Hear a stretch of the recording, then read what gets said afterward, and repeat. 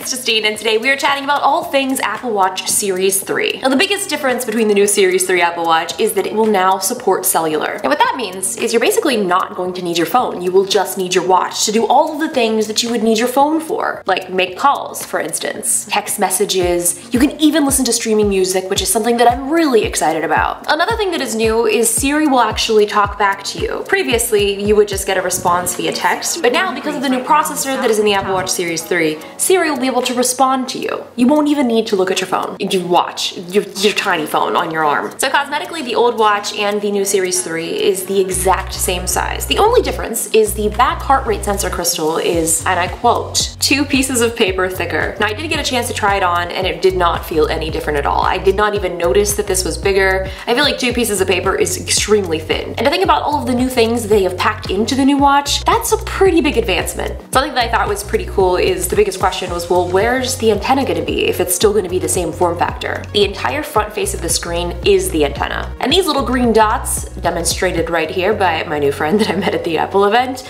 that shows you that it is connected to cellular. They showed this amazing, inspirational, and a very emotional video during the keynote that showed all of these people who have used the Apple Watch for either the past year or the past 2 years and how it's changed their life. There was even an instance where the Apple Watch actually saved the wearer's life. They realized that their heart rate was much higher than it should have been for a resting heart rate when you're not doing any activity, and that can sometimes signify something is wrong. So with that allowed this person to be alerted instantly that, hey, I think I should probably go to the hospital. So obviously your heart rate is a very important thing to have being monitored constantly. It also plays a huge factor in fitness, and what I love about the new Apple Watch is they're going to be working together with a gym kit to allow you to sync your watch data and your gym equipment together. So for example, if you're running on a treadmill, that treadmill is going to be able to more accurately say how long you've been running, your distance, your pace, all of those things. And a lot of times, especially on gym equipment, it's very hard for those things to be tracked by wearable devices because it doesn't really know what you're doing. You might be able to tell it, yeah, I'm on a treadmill, yeah, I'm on a stair step, but it doesn't actually know. The machine itself has the data of what task you just performed. So now all you have to do to be able to get that data right to your watch is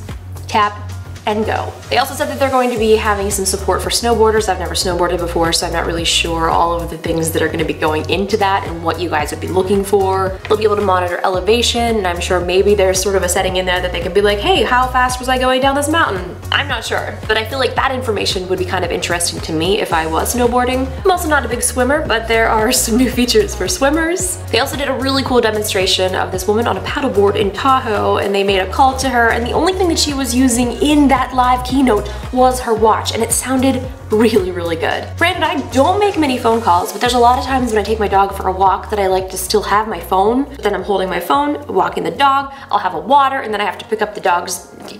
There's a lot of things. So if I'm just taking the dog for a simple walk, I will now just be able to take my watch and still be connected, still be able to get my text messages, my apps, and other sort of notifications that I normally wouldn't be able to get if I didn't have my phone with me. I'm a huge fan of being able to stream music from your watch. That's gonna be really cool. So using Apple Music, they said that you'll be able to stream more than 40 million songs. And think about that and put that in perspective, that's a lot of music. This is one of the new watch faces. It's a nice gold and it kind of matches the new iPhone 8 gold color, and it looks really, really good in person. This watch band is called Spicy Orange. It's so great! This is one of the new sport loop bands that they just introduced as well, and it's a new type of model that it's made of like this breathable fabric, so when you feel it, it kind of feels like Velcro, but like a really soft Velcro. It's kind of spongy, it has a little bit of pushback. I'm not really sure how to explain it. The Velcro is right here, so this allows you to pull it as tight as you can all the way around your wrist. Now I have a problem though because I have very small wrists, which I probably should hop down to the 38 because it would make a lot more sense, but I do like having the bigger screen. I'm basic. But I usually don't run into this issue of the watch bands being too big because most of the sport bands, they come with 2 different sizes. They come with a small medium and a medium large band, so you're able to adjust that to the size of your wrist. And I was at the Apple campus and I was so excited that I was like, I'm gonna treat myself and I'm gonna buy this Hermes Apple Watch band. The one that I thought I was getting was this loop band, but this loop band is only made for the 38. The 42 comes in the one that I was unboxing, and I didn't know this at the time. So when I opened it, I was a little bit surprised because I was expecting that it was going to be the loop band. I thought that it wrapped all the way around, but I guess not. I was a little deceived by the display. So unfortunately, when I tried it on, I was like, man, this is really, really big. It's a little bit big. That's the problem with getting the 42mm. And I put it on the tightest setting and everything, and I wore it for a little bit, and I was like, I have to return this because there's no way that I could justify spending this much money for an Apple Watch band that does not even fit. So my suggestion to you guys is if you are planning to get one of the more expensive watch bands, do try them on first, go to the Apple store, give it a shot, because I don't want you to have the same problem that I had. While we're on the topic of watch bands, they also introduced a bunch of new colors of watch bands. I love being able to switch up my watch bands. I could care less about what I'm wearing. I care way more about what my watch band is, but since I've been wearing this Nike Sport Loop one, it's been my favorite. It's very breathable. It still does get a little bit sweaty, but it's way better than the ones without the holes. That's why I'm really excited about the Sport Loop, because that is something that I feel like will absorb sweat. And you won't have to worry about being like, end of the day, I gotta loosen up my Apple Watch because my arm is sweating. In addition to the new gold face, they also have this gray ceramic. I'm a huge fan of the ceramic watch faces. I have the white one, which I'm sure many of you guys have watched me unbox here previously. I love the ceramic. It feels great on my wrist. It is a little bit heavier than the aluminum, and it is a little bit more expensive. So by deciding which Apple Watch is right for you, I think what it really comes down to is price, and do I want something a little bit smaller and lighter? And is it necessary to have LTE? I don't think it's 100% necessary to have LTE, especially if this is your first Apple Watch. But if this is your first Apple Watch, I think it's gonna be a really cool feature to have to really not have your phone. If you work in a job or for, say, class, you will be able to have access to pretty much everything that you would have on your phone on your wrist. Let's take a look at some of the new watch bands that they introduced. This one here is my favorite. It is so beautiful. It is called the Fuchsia. It's a beautiful leather fuchsia, but I feel like I'm probably gonna have that same issue that I have with this that I had with that Hermes version. The new Sport Loop. Here's some of the new colors. This flash looks awesome. Here it is, spicy orange. I love it. Electric pink, midnight blue, dark olive sport, seashell sport. I feel like that will probably get dirty. I've never had any problems with any of these white bands getting dirty because they are that silicone, so it's very easy to clean. But with this, I feel like it's more of a fabric. So, I mean, I would probably just throw it in the wash when I'm doing laundry. I don't know what will happen to it. I could probably do a test to see the outcome. So maybe I'll get the white, get it dirty, see if I can clean it, and see what happens. So I can do a test for you guys to see if it's okay to throw your Apple Watch loop bands in the wash. People also tell you that you're not supposed to throw like tennis shoes in the wash, but all of my Nikes, I throw them in like every other week. And guess what? They're fine. Here are some of the new sport bands. We have a rose red, a blue sport band, the ultraviolet, dark olive, soft white.